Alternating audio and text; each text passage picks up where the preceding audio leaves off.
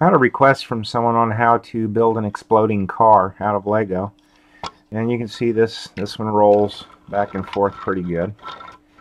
But in the late 70s, my brother and I had our first Master Builder kit. It was a go-kart. In fact, that's what that blue Technic beam is from. And so once we tired of that, we worked on building all kinds of different projects, of which one was our exploding cars. Now with Lego, you generally try to build for strength. And when you're building an exploding car, you're going to build it opposite of what you normally would. You want to build it so it's strong enough to hold itself up, but it'll disintegrate upon impact, which is somewhat similar to a modern vehicle with crumple zones. You can build a vehicle too strong so that when there's an impact, it doesn't deform. It's so rigid, and all that energy then goes into the occupants. Well, that causes injuries. So what we're doing is building stuff that has, in effect, a crumple zone, but it's designed to explode. And so you build with a lot smaller pieces, don't use larger ones, and build it in such a way that it tends to want to fall apart. And I had so much fun building stuff that would just explode. I'd ram them full speed right into the front door.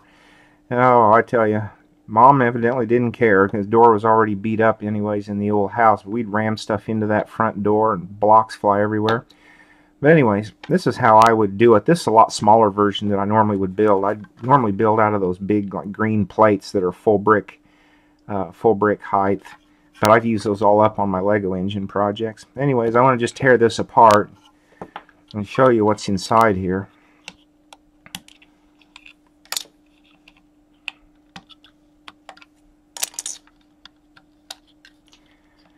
It's not that complicated. What you do is you just simply build so that you have this shaft that goes in here, and it's forced to ride up on that sloped block. Now Lego does make sloped blocks that are a lot shorter, a lot more pronounced on the ramp or on the slope, but the idea being that as this axle pushes in here, it causes the block up front to rotate and separate and pop out, and when it ramps up, it blows the blocks off the top.